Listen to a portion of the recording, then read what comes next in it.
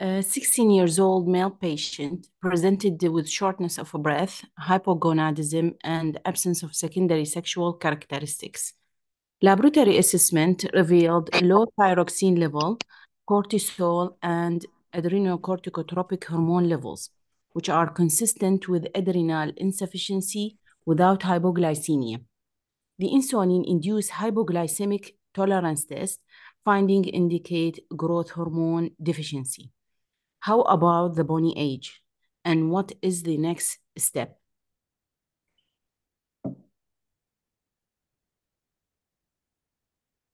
Okay.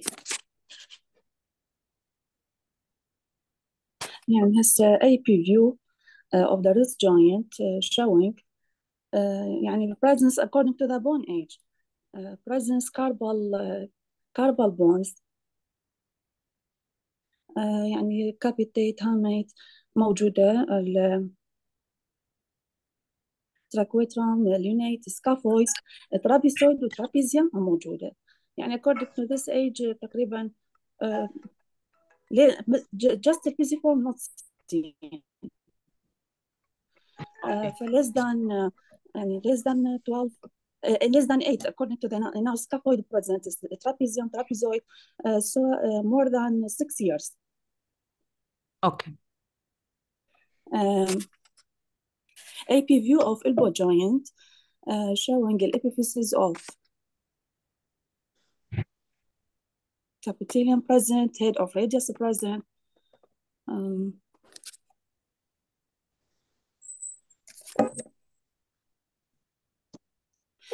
يعني olecranon I don't see olecranon trochlear this is not seen.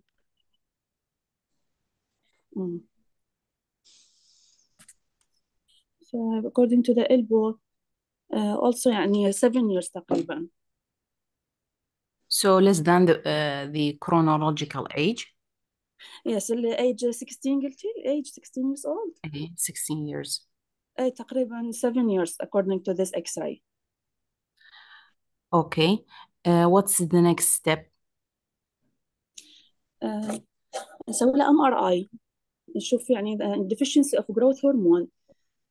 Okay. MRI of يعني شو سويتوا له بعد فحص أي؟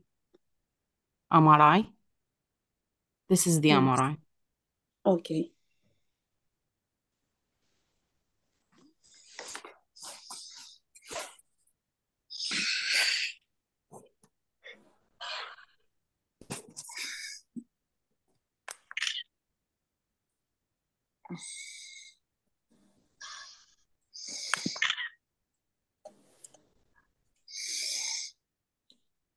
خلي على الساجيتال section.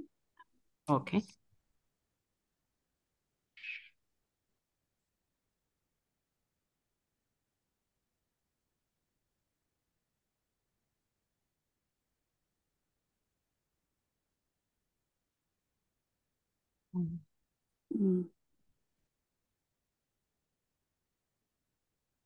التي 1 بري كونتراست ممكن حركي اشوفه. التي 1 بري كونتراست ممكن حركي.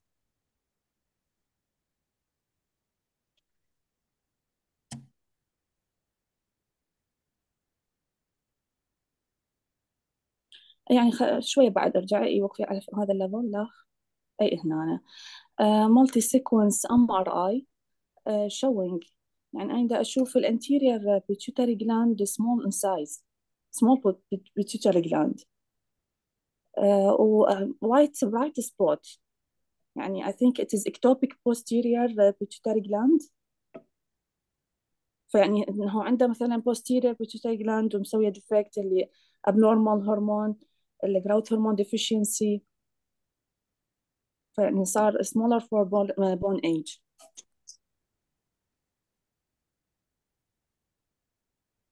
بعد والله امشي شويه بالسكشن خل اشوفه.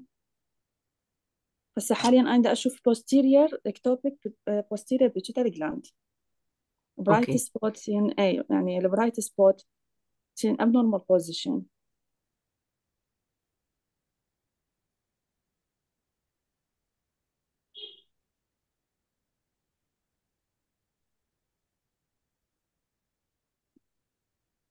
Recording in progress.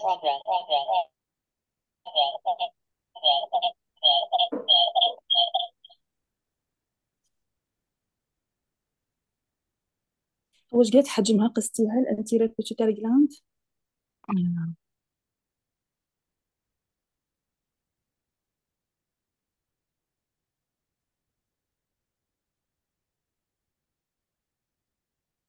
تقريبا هذا اللي يطلع حجمها.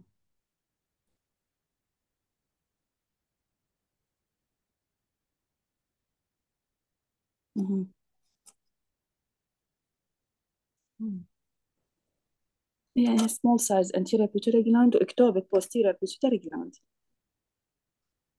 يعني اللي infundibulum هم I didn't see infundibulum.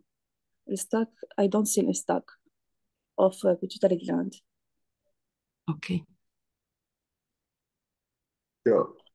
نعم أستاذ. In conclusion, ectopic posterior pituitary gland. زين. أي نعم. فيعني صار عنده deficiency بالgrowth hormone و abnormal bone age smaller for the expected يعني expected.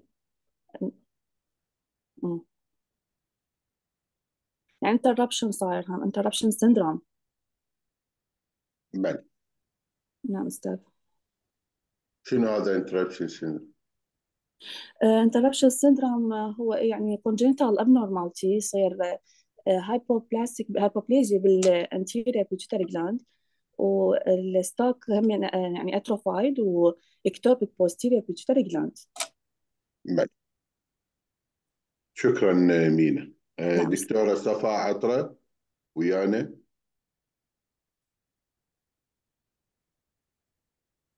دكتورة صفاء.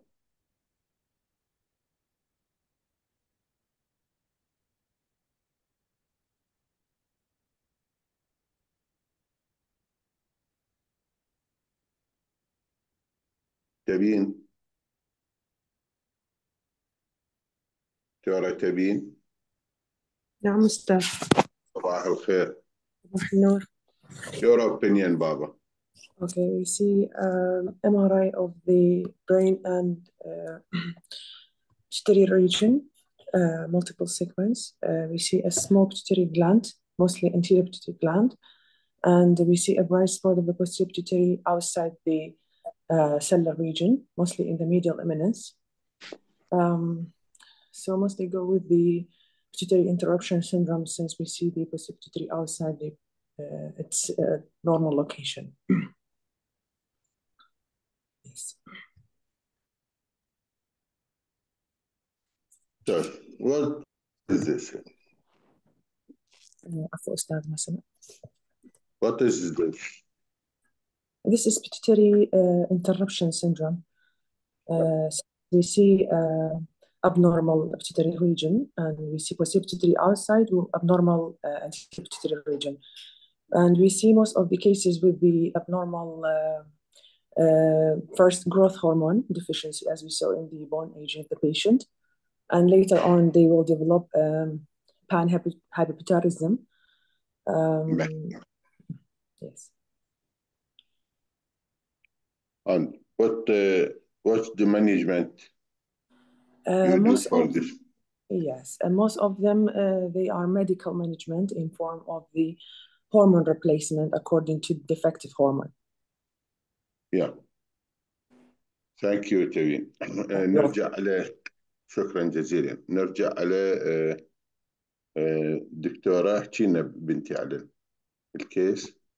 اوكي عمو، مثل ما قلنا هو 16 years old patient presented with short stature. فاحنا دزيناه، هو كان الريكوست فور MRI. فشفناه كان انه ectopic posterior pituitary والinfundibulum usually thin وhypoplastic. فشخصناه انه pituitary interruption syndrome. وبعدين رجعت دزيته اكس راي حتى اتاكد من البون ايج، وشفتوها الاكس راي.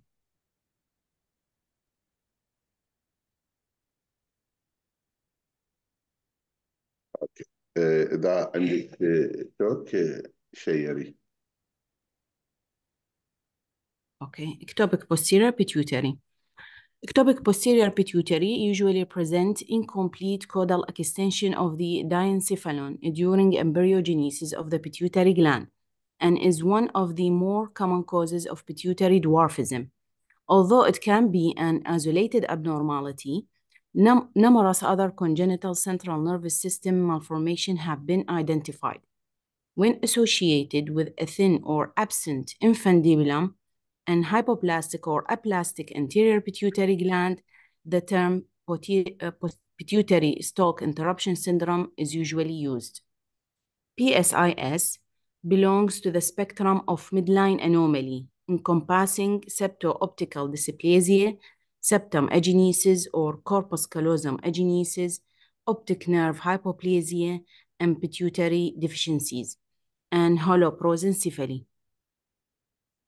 Clinical presentation, usually the patient presented with pituitary stalk syndrome in the first decade of life with deficiency of growth hormone, resulting in growth retardation. What can initially present an isolated growth hormone deficiency may progress to multiple pituitary hormone deficiencies with the eventual development of panhypopituitarism. The presentation of posterior pituitary function. During the neonatal period and infancy, the signs and symptoms are often not evident. Therefore, the diagnosis is usually delayed. A number of additional features may be encountered later in childhood, including learning difficulties and seizures. Pathology and embryology. Pituitary usually arises in the 4 to 5 weeks of life from two ectoderm, rhathic pouch and the new ectoderm, which upgrows to develop into pars distalis, pars intermedia, and pars tuberalis, and downgrowth of the diencephalon floor, which form the new neurohypophysis. Pars nervosa, infundibulum, and median eminence. From the 6th week, the rhathic pouch usually separates from the oral epithelium by obliteration of the craniopharyngeal canal and proliferates predominantly anteriorly, fully structuring the adenohypophysis by the 10th week. Environmental and genetic teratogenic influences the pathogenesis. It is possible that influences such as low cholesterol level, maternal diabetes, and coexisting molecular defects is implicated in the pathogenesis. Radiographical feature, usually X-ray to confirm the bony age. This is an illustration of the X-ray. إذا بدي اشتراك قول لي. Showing by the age of 3 months the capitate and the hamate. By the 1 year, the distal end of the radius with the proximal phalangeal epiphysis usually evident. By the age of 2 years, the distal metacarpal head is usually evident. By the age of 3 years, usually the trochoaterum is evident, and the middle and distal phalangeal epiphysis usually evident. By the age of 4 years, the lunate will be evident. By the age of 5 years, the trapezoid and trapezium will be evident. 6 years, the scaphoid will be evident, and the age of 7 years, the distal end of ulna will be evident. And finally, and lastly, the pisiform usually appears by the age of 13. Ossification centers of the elbow usually use the mnemonic CRETO. The C is for the capitulum, which usually evident by the 1 year, the head of radius by 3 years, the internal epicondyle is by 5 years, the trochoatera by the 7 years, olecranon is by the 9 years, and external epicondyle by the 11 years. As we saw, our patient's X-ray, usually there's a marked delay in bone age. Here in the wrist, no pisiform is evident. MRI is usually required for the diagnosis and demonstrate absent or hypoplastic anterior pituitary gland, thin or absent infundibulum, and ectopic posterior pituitary. This is a sagittal section T1 showing slight anterior pituitary hypoplasia, thin pituitary stalk, and ectopic posterior pituitary, which is shown by the arrow, white arrow. This is the reference, and thank you. شكرا جزيلا دكتورة.